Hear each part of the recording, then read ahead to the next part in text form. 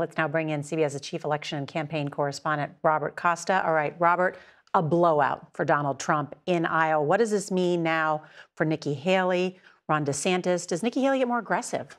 She might get more aggressive, but this is a make-or-break week for Ambassador Haley. With the debate now canceled this week, she's going to lose an opportunity to generate traction in New Hampshire. Debates have been the way she's gotten so far in this race to become someone who's close to being the runner-up to Trump in a lot of these polls. But now, can she really get a coalition of independents, Democrats, and traditional Republicans? That's an open question, and she doesn't have a big moment on the calendar at this point. Last night, Donald Trump, in his victory speech in Iowa, was conciliatory. He was talking about bringing people together. An intentional shift?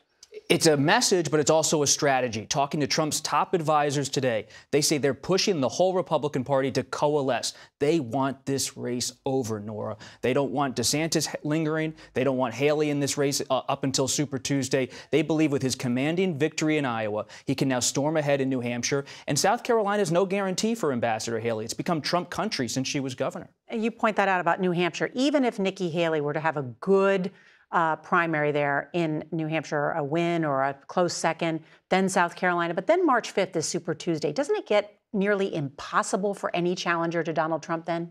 The window is very much closing for Ambassador Haley, but some of the biggest Republican donors in the country tell me they're ready to pour millions behind Haley's campaign. The challenge for her is this is a transformed Republican Party. Despite January 6th, despite Trump's legal challenges, she's not taking them on because she knows most Republican voters don't care. All right, Robert Costa, following the heartbeat of this campaign, thank you so much. Thank you.